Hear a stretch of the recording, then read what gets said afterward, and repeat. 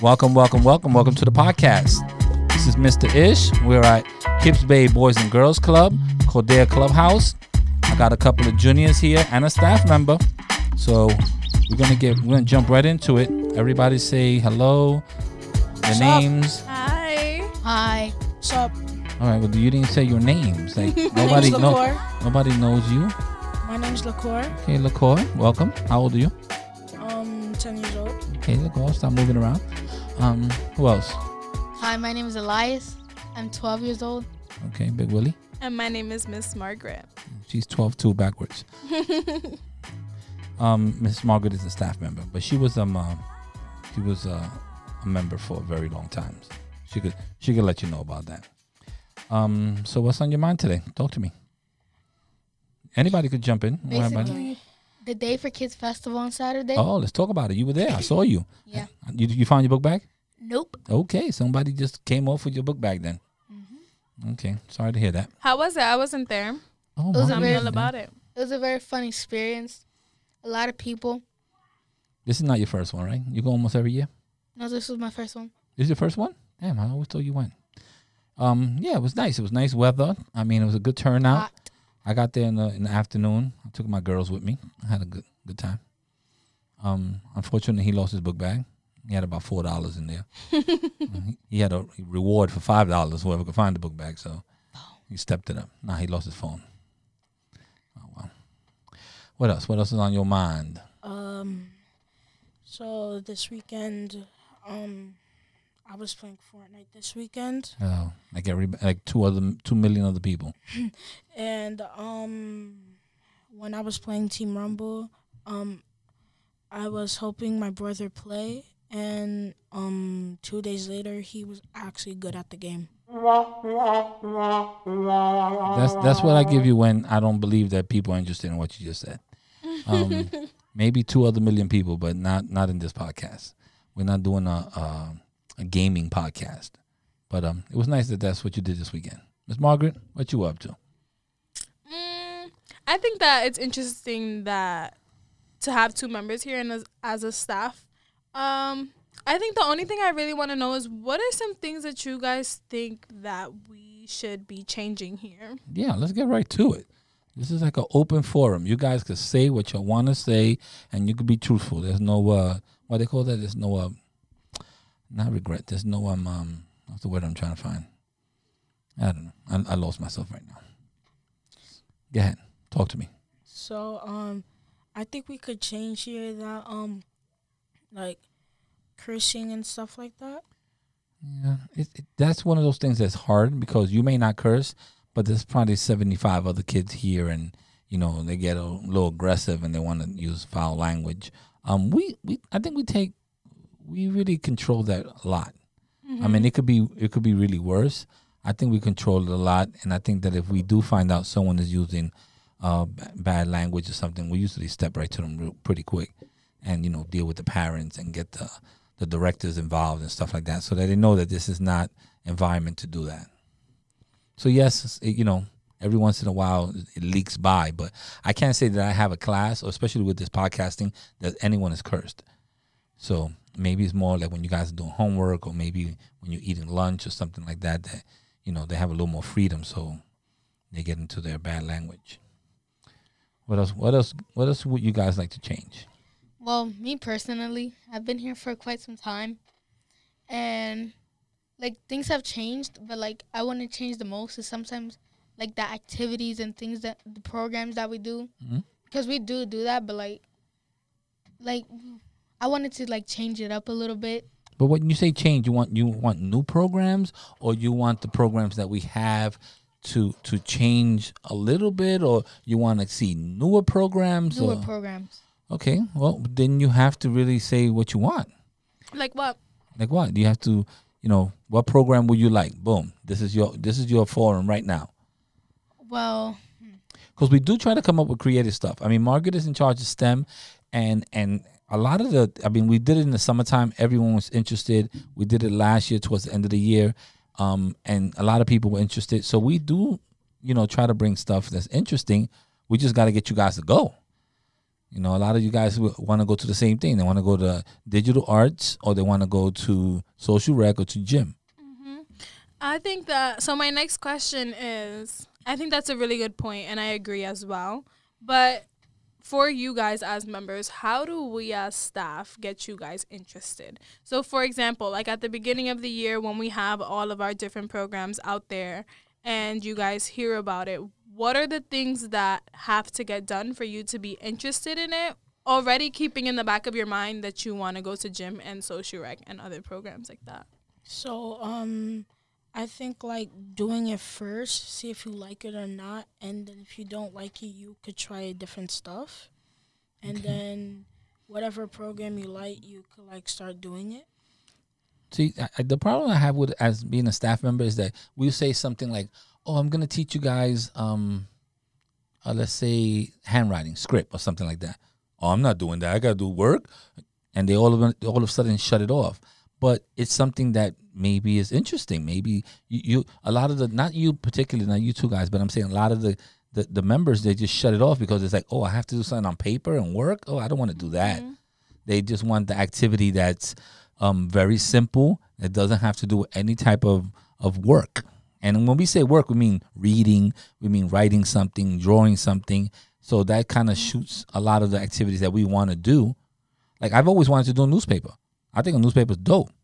But no one's, oh, I got to write a paragraph? I'm not going to do that. It's a paragraph. It's not, write about, Fortnite, what you just said.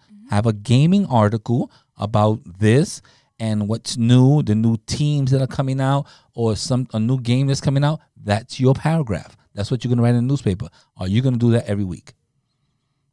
That's, no, I'm not doing that.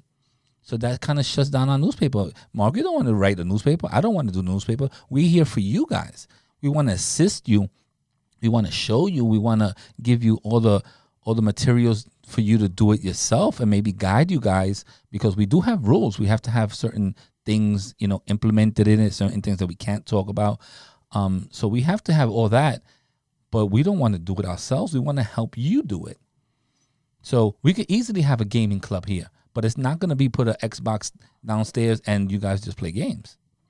It has to be the history of gaming, there has to be a point for it. There has to be something educational about it. There has to be classes about it. And when we say gaming, it doesn't necessarily mean in front of a TV. It could be Monopoly. It could be other board games. Maybe even make your own game and then get to the point where you're playing video games. And no one wants to do that extra step for it. So that's why these programs, we could put a little box and have you guys put whatever programs you want in there, and we could look into it and how we could get it done. I mean, a suggestion box. I mean, we're pretty open. You could tell Miss Margaret, you could tell myself, you could tell Miss Francesca, or any of us, we should do this. We should have a chess club, or we should have a debate club or something like that, and we'll definitely get it done.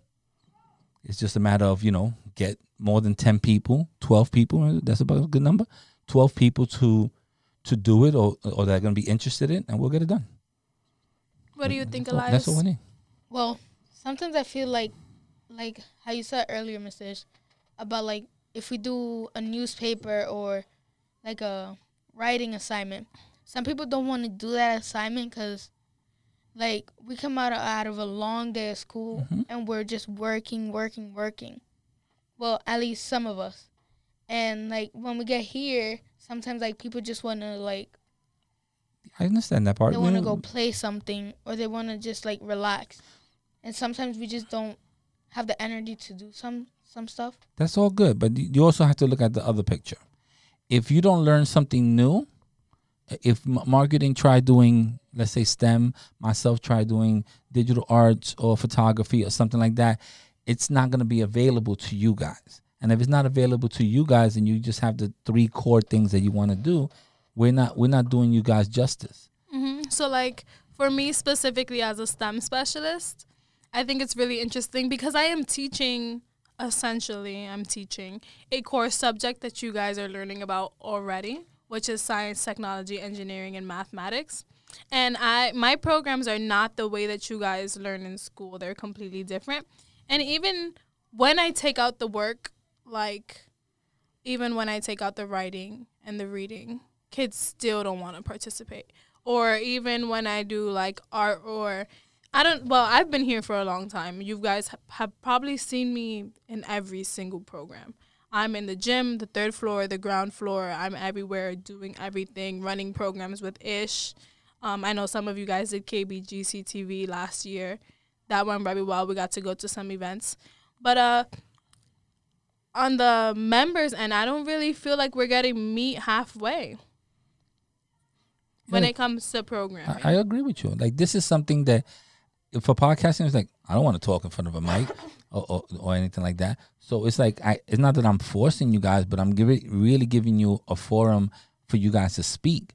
And public speaking is going to be part of your life forever. Whether you go to college or not, if you go to work, you may have to speak in front of people, at a meeting. If you go to school, you may have, something that you have to do a report in front of somebody. So this is an exercise that could take some of those fears away. Yes, it's a small group of 4, but it's still an exercise. It's something to be like, I'm really, really shy, but now, I have this forum where I could speak and people are not really looking at me. They're just hearing my voice. So maybe that breaks out of some of your shyness. But I think this is a very important part of it. And it's also, a builder of technology. I mean, this is something that it's the now. People go on their phone, listen to a podcast, and that's how they learn things. So I think this is important, but this is something that, this could easily stop if you guys stop coming. If you stop coming to podcast, then this becomes something else quick. It becomes a radio show, or it becomes, I'm not going to waste my time. It's going to be something else.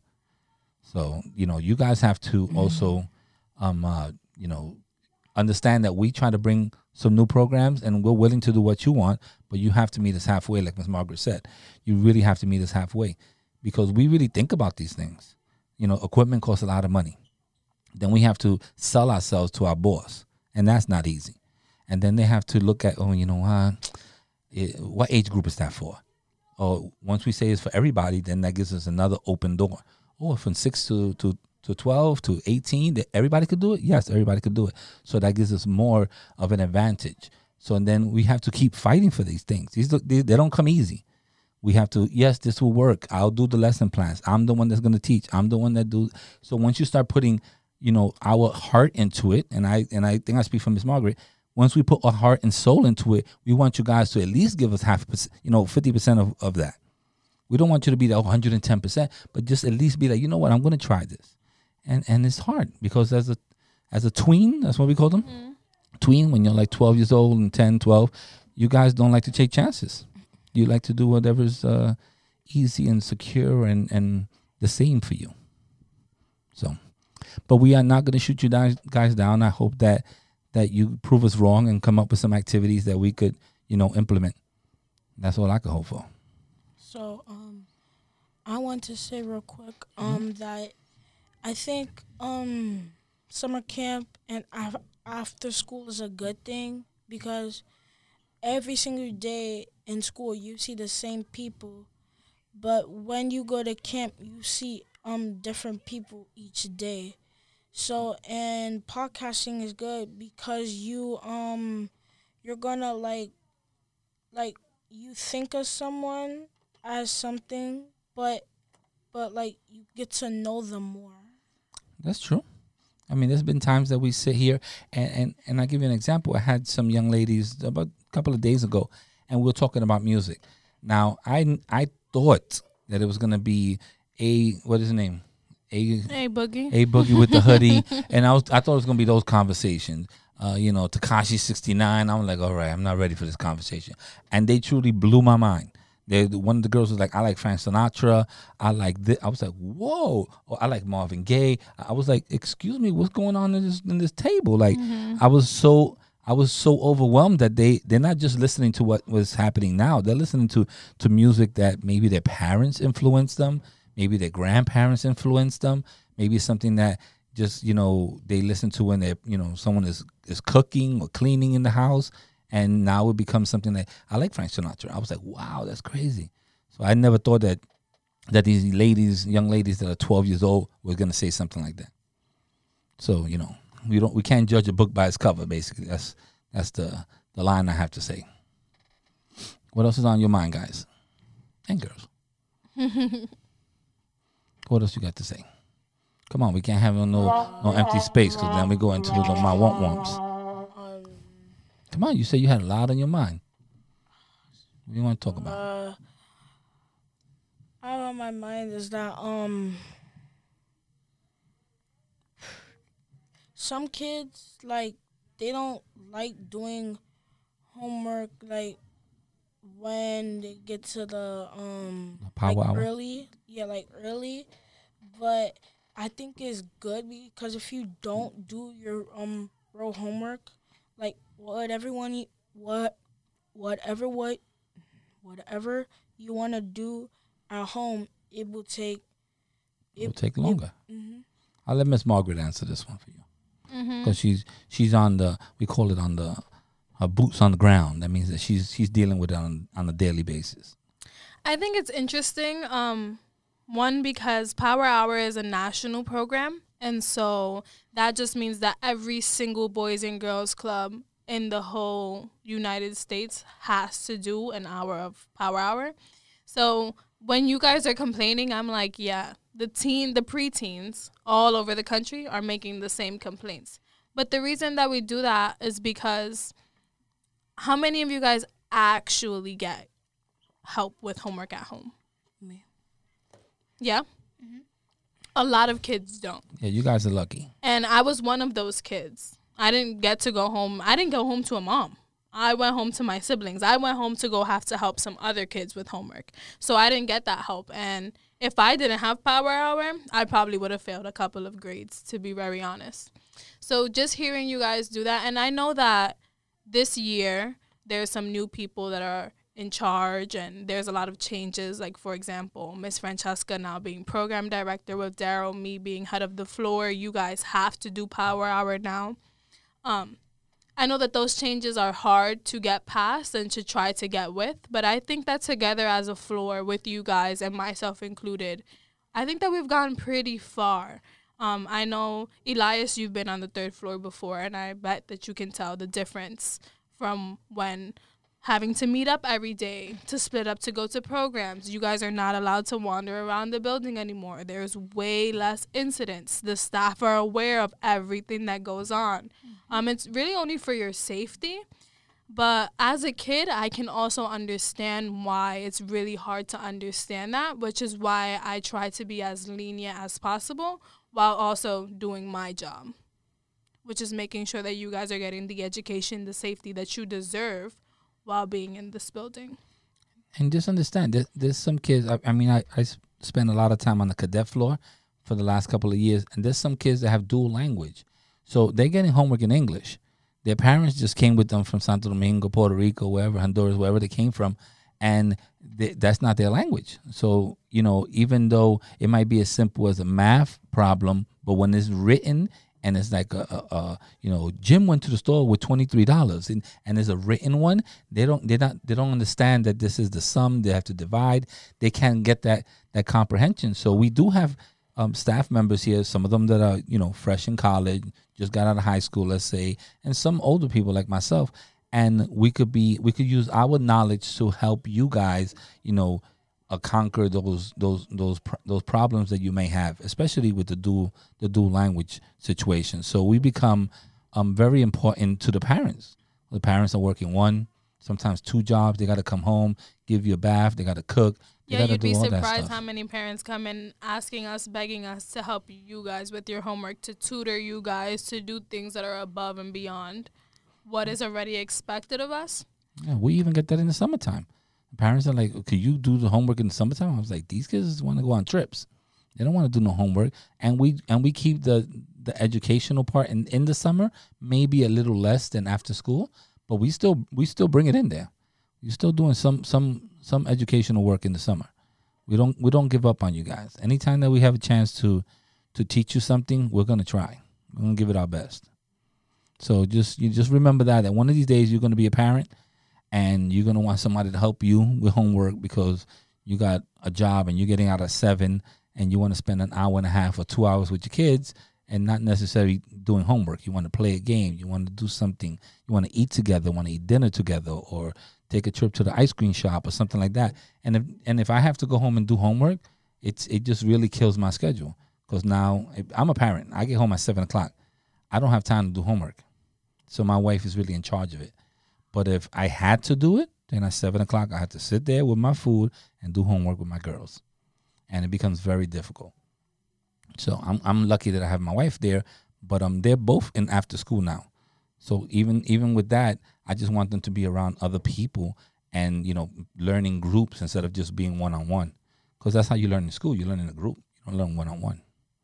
So that's an important part. What else? What else is on your mind? This podcast is going well. So,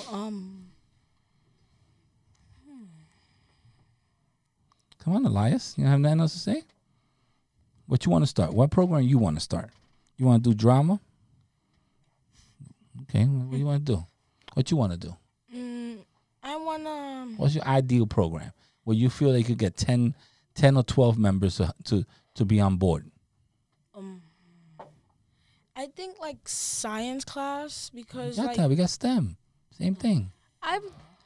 That's real crazy because I do STEM every day and y'all be running from me like I bite or something. Once you put a piece of paper and a pencil in front of you guys, you're going to run.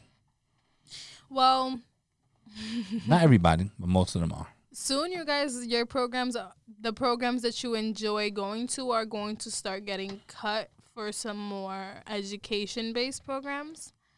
So you guys will be in for a surprise. But I'm excited. Are you guys excited that we got a new dance teacher, a new karate teacher? Y'all got karate coming up, so y'all can all be like little Ninja Turtles. So karate's gonna be fun. We never had karate in this clubhouse. We had it before when I was a member. Oh, I don't never remember that. But if we had karate, it was probably for a year or something like that. Mm-hmm. It was it's like when we also had bomba and... I know we had fencing at one time. That was pretty cool. So stuff like that. I mean, I know we even had one time where we had the kids went out to play golf. Remember that was the summer that we had selective kid, about 10 or 15 of them, and they went to playing golf courses and stuff like that. We had tennis before. So these are things that, we have the Brent's Club. And shout out to two of our members that they got full scholarship for college.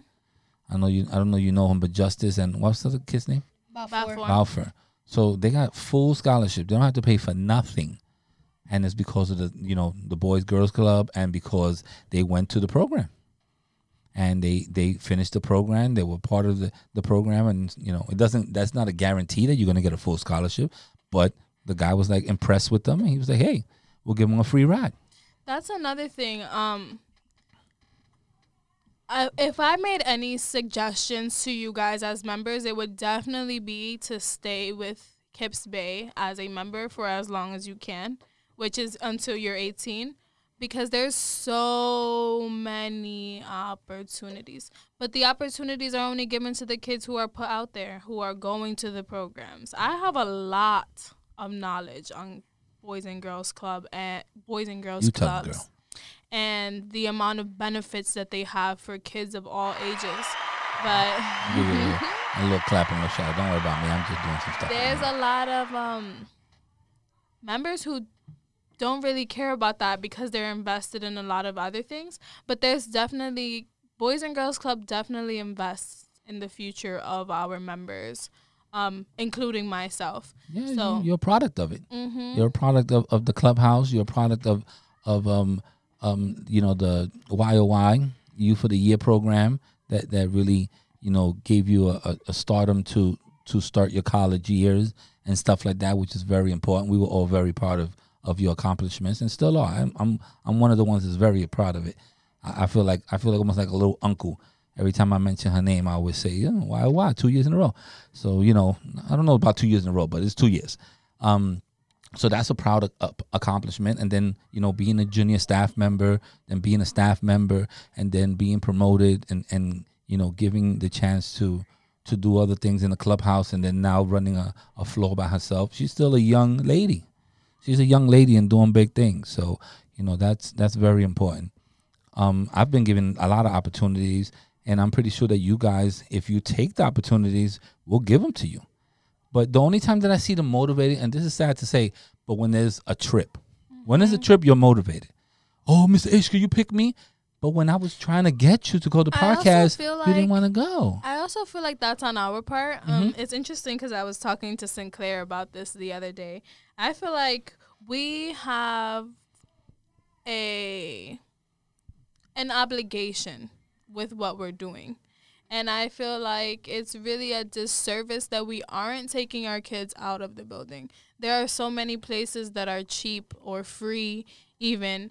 And of course, we're facing a lot of difficulties as a building, and planning trips take a lot of time. And it shouldn't take a trip for y'all to want to go do something, because that's a lot. But I do feel like the kids that do participate in activities and the ones who are there all the time should be going on trips. Like last year we did yoga with some Sesame Street people. With the Naturals Club, and that went amazing. They got to make their own lotions. There's a lot of opportunities we want to give to you guys, but I can't take 4 kids on a trip. I want to plan something for my expressive arts class, and I have 5 kids. I can't go to my boss and say I want to go on a trip with 5 kids. He's going to look at me like, what happened to the other 75 of them? Yeah, I mean, now that we're talking about trips, I actually spoke to Miss Francesca today. I saw something in the news which really caught my eye, and it's something very local. And this is the first time I get this from a director. She truly said, go find out the information and we're going to book the trip. It took me 25 minutes. I already booked the trip. And it was that simple. So just us as a staff having that leeway, or that person that's going to say, okay, you think it's good, how much it costs, how many kids you want to take, what day you want to do it. Once you give them all that information and you tell them what you believe the kids could get out of it, and she says, okay, it's a go. We never had that. And I've been here 6 years. I know as a staff member, I never had that from a director. So we already in a different area. And I got this trip booked in 25 minutes. And even when I saw a cost for the tour, I was like, oh, I don't know. It's going to be a little cost. This is going to shoot me down. Nah, take the better course. Take this one plus add the half an hour for the kids to do this. I was like, for real?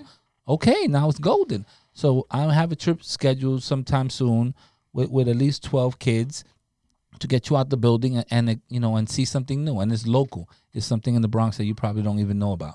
So I'm excited to get that on the road. That's it? You guys are quiet now. I think we podcast out.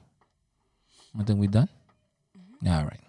All right. Well, I'd like to thank everyone for being here. Thank you for being up front. Thank you for being honest. Thank you for talking. And we are listening. So whatever you said here, we're listening. But you better bring something to that table. Next time I see you, I'm going to ask you, what program are you thinking about so we could get this ready? And we can't promise you it's going to happen now. So we're told the same thing. Oh, yeah. It can't happen right now. So understand that we're not shooting it down. We just have to take steps in order to get. It takes a lot of work. Whatever we're planning now, it may happen towards the end of the year. It could be that long, or it could be, honestly, you know what? Let's try that next week. So we don't know, but you have to say, okay, this is what I'm thinking about, how much it's going to cost us, how we could do it, where we could do it. Doing a schedule and flipping a building that has a whole bunch of cadets and a whole bunch of juniors and a schedule that's already made is very difficult. It's very difficult to take half an hour from somebody and put somebody else there. So it has to be a staff member. It has to be a room that's empty. There's a lot of things that go into it. But if you bring it to the table, we'll try to make it happen. So think about something that's interesting to you guys. Gather around with your friends and let's get something from the junior program. All right, guys, and we're out of here. This podcast is over. Check. 1 2 1 2. Check.